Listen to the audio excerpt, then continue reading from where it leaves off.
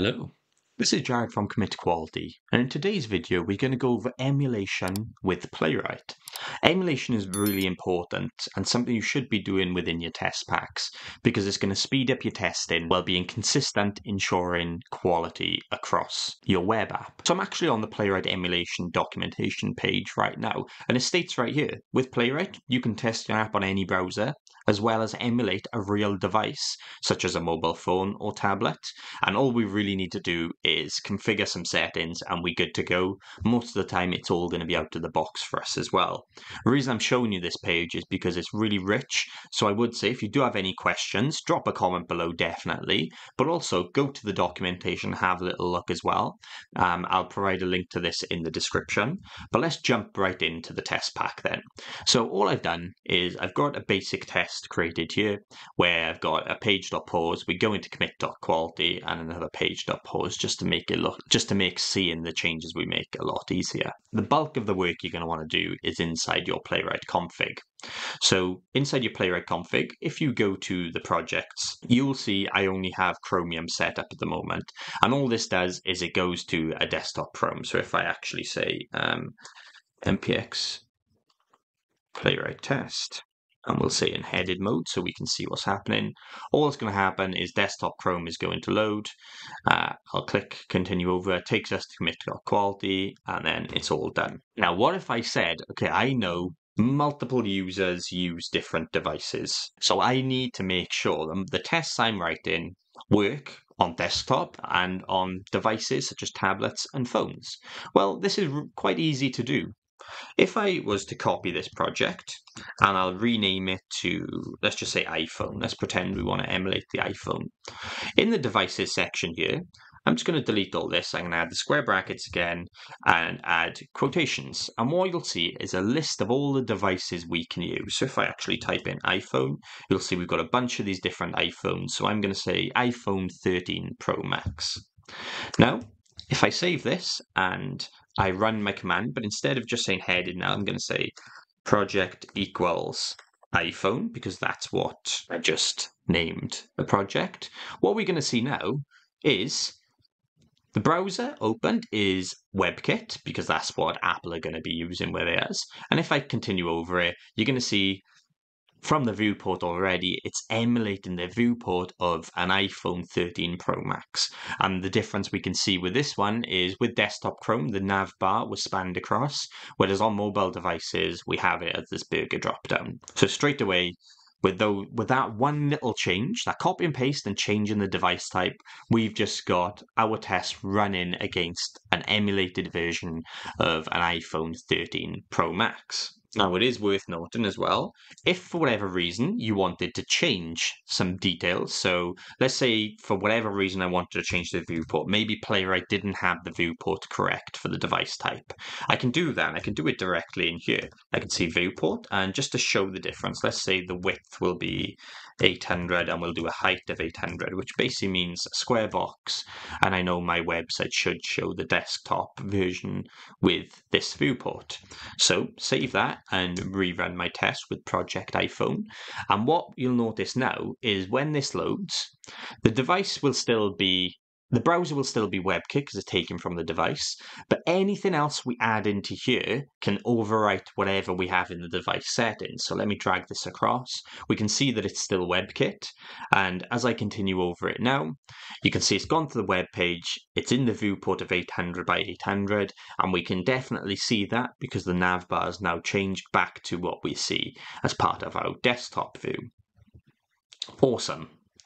So that's just a really quick walkthrough of how we can change the different devices, how we can overwrite the value set inside devices. So if I actually go to definition on this, you've got a list of everything, and you can hover over and you can see the device descriptor takes in the viewport, the user agent.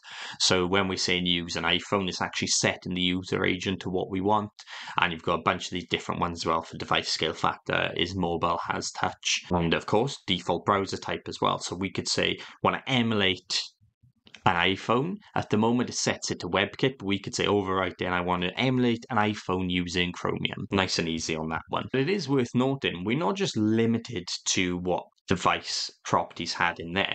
So let's get rid of viewport a moment and tell you what, let's change our locale to Spain. So I think that's ES like this.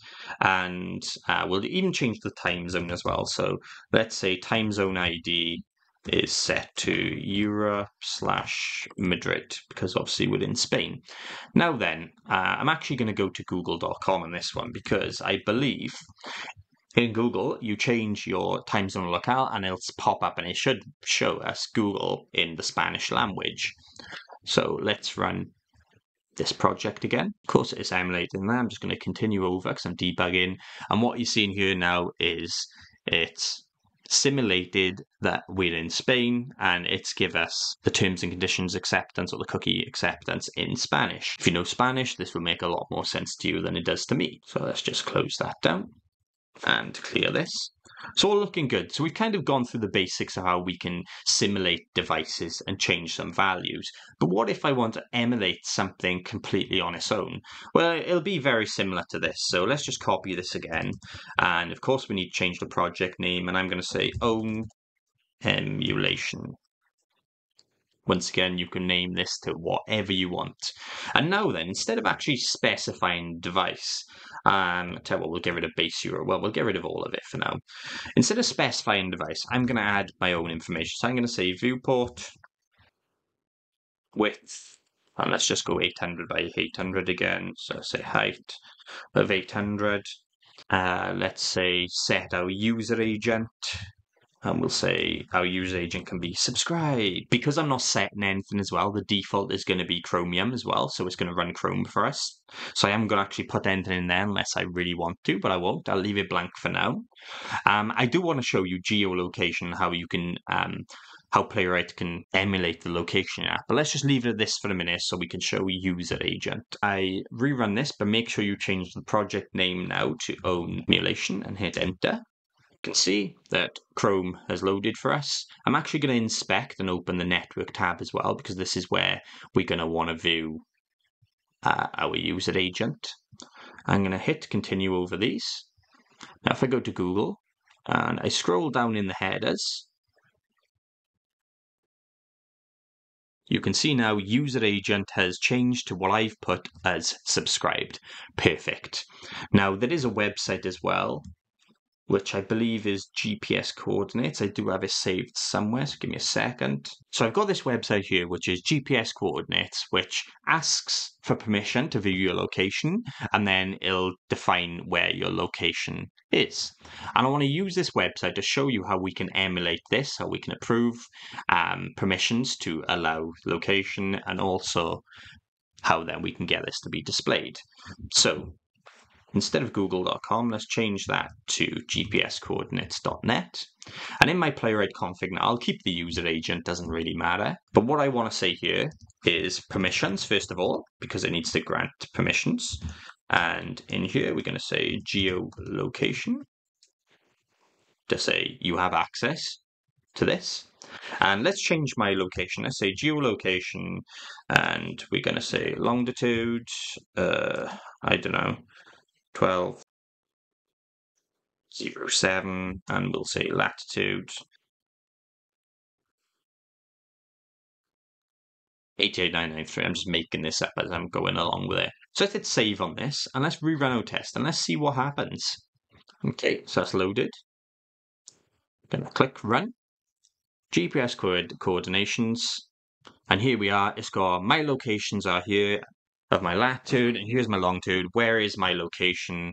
And it's in Rome. Now then, what happens if we close this down and we don't allow permissions?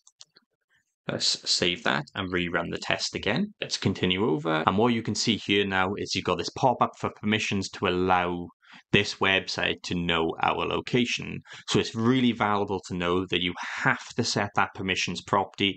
Otherwise, you're going to be blocked and it's not going to take the geolocation and print out what you want it to. Awesome. So let's clear that. So we've shown